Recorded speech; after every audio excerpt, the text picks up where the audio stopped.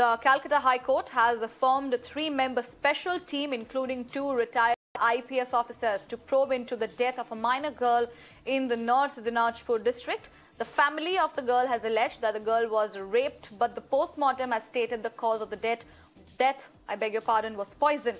Justice Rajshekhar has affirmed the SIT team, as he has said that the court was not at all satisfied with the CID probe. My colleague Adrija is joining us live to give us details. Adrija, the Calcutta High Court has now formed a 3-member special team, including 2 retired IPS officers, in order to probe into the death of the minor girl in the North Dinajpur district. Give us more details. Well, absolutely. So the Calcutta High Court in the hearing for the minor girl's death in the North Dinajpur district, where the parents have claimed that the girl was the cause of death because of sexual molestation and rape.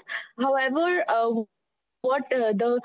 Justice Rajshekhar Mantha, giving the verdict on Thursday, have stated that the court was not at all satisfied with whatever result that was submitted by the CID. Now, earlier this case, the parents of the girl has requested that the CBI takes over the case, but the case was given to CID to investigate further.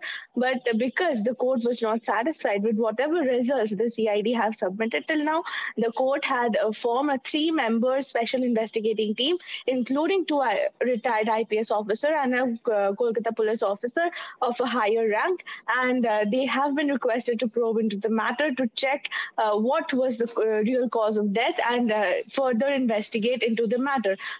Earlier, a post-mortem report was also done in the girl's death case, where the reason of death was due to poisoning and not due to any kind of sexual molestation. However, this new team has been formed, and the court has requested them to do the continued investigation. All right, Adrija, thank you for bringing us those important details.